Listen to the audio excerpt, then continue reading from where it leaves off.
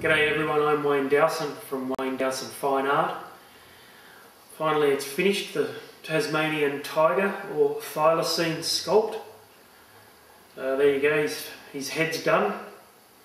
And you can see that they had an unusual head, they were called a marsupial wolf, so it was wolf-like and fox-like, very narrow in the muzzle and broader at the back of the jaw.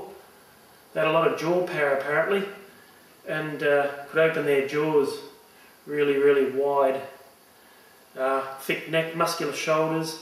There you can see the tail. Tail's like a kangaroo, really wide at the base. And the rear legs, this is what I was talking about in the first video.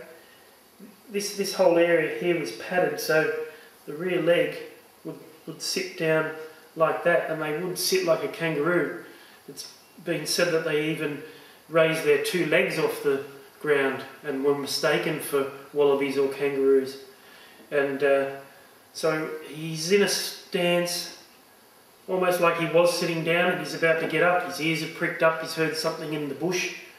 A bit more of a sand, but I will leave it with a rough look. I like that finish. And their face is beautifully marked, beautiful markings and light under the eyes, you know, accentuate the rear jaw. So I'm really looking forward to painting it. They had a big black nose. It reminds me of a wombat's nose.